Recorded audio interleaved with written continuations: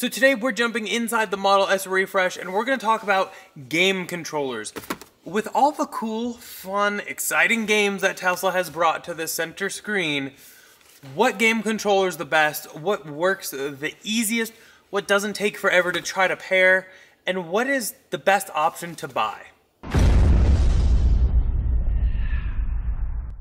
So in the past, we have shown you the Xbox controller, and what is kind of required for that. You need the Xbox controller, you need the special Magic NS to be able to like transfer the signal, and then you need to have the USB-C connector. You need to have a bunch of different things, and even then, a lot of people have been noticing, especially recently, with this little controller here, that they've been having a lot of issues still getting it connected. So in come these remotes. So these are actually by Jawa, and these are sold by our channel sponsor, Abstract Ocean. We'll link them down below if you'd like to pick these up. But they come in at a very reasonable price point. Now we have the brown or wood version right here, and then right here we have the black carbon, which I believe the black carbon one is definitely going to be my choice, but I will reserve judgment until we open them.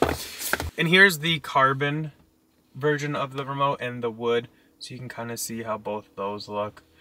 Definitely if you have a wood trim, I can definitely see doing this, but I just love any kind of carbon fiber, even if it's just a carbon fiber look. It just looks so nice and sleek.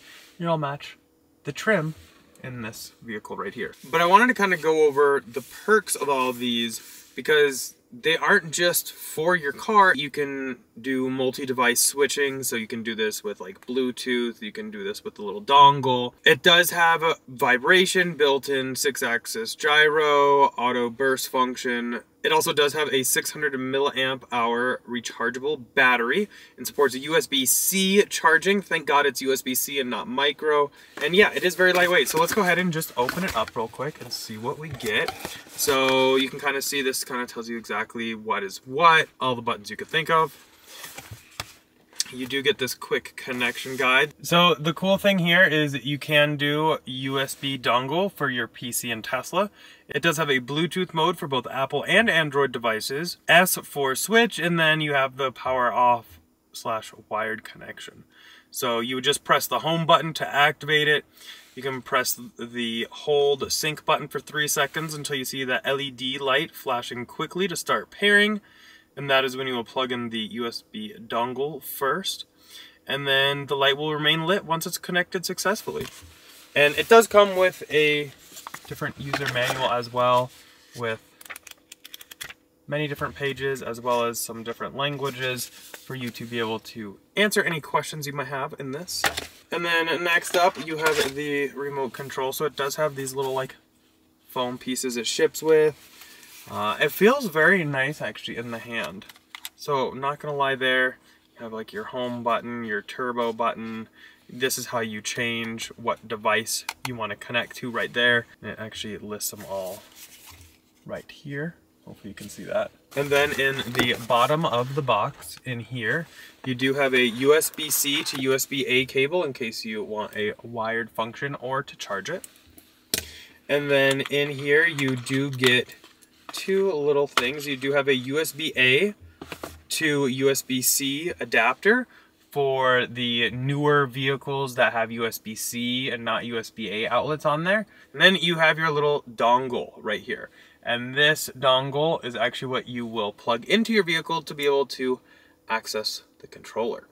Now, for those of you with a refresh Model S, such as this one or X, or even the 3s and Ys that have USB-C, that is where this little adapter comes in. All you will do is just go ahead and connect these like so, and then go ahead and put this in your USB-C outlet right in your center console. Okay, so technically it is in the power off position, so we're gonna go ahead and switch it all the way to the left for the dongle. And then I'm gonna go ahead and take the dongle right here and go ahead and plug it into one of the USB-C outlets in my center console. And then it does say to press the home button to activate, so that's just this one right here. And then it says press and hold the sync button, which is right up here, for 3 seconds until you see the LED flashing quickly to start the pairing. Oh, and just like that, we are good with that little solid light. So we are good. We got that vibration feedback to know that we're activated. So let's let's go ahead and... I've actually never played Battle of Polytopia, maybe later. So the game that's probably the most popular, I would still think, is Beach Buggy Racing, but they do have a lot of really cool games, so we might have to check those out. But let's go ahead and try and see how this works out with the controller. Okay, so A, B. So this is, okay. I'm literally in last place right now.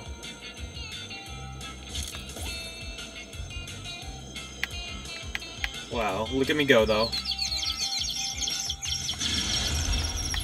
Oh no, somebody else duped me. Still got first, baby, still got it. So yeah, that's kind of like the quick breakdown of the controller. Super easy to get it all started and everything. But yeah, definitely let me know down below what you guys feel about this controller. Is this something that you would buy? Do you prefer the carbon or would you like the wood? And we can go ahead and talk about it down there. But this is definitely a product I can see a lot of people wanting to buy, especially because who doesn't want a game in their Tesla with all this computer and everything behind here? Have some fun with it, play some games, enjoy life a little bit, and I can definitely say these will be living in my car. So whenever I'm free, I can go ahead and jump in here and get some beach buggy racing in. Wow, Skyfars reloaded. Boom, boom, boom. Push your button. Oh, it's both of us. Okay. Oh, I'm blue. I'm red. Over there.